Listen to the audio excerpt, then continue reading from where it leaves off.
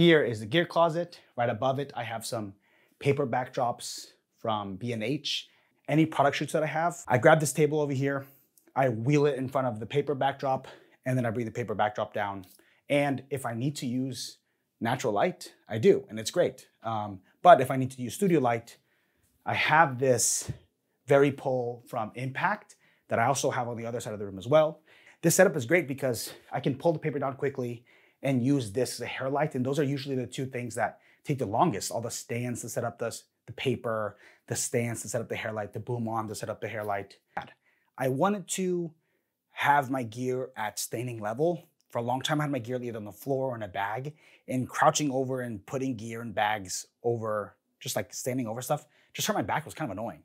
I got this as a gift. It's a Husky tool chest. I've got my paper backdrops here left, my clamps, gotta have some gaff tape,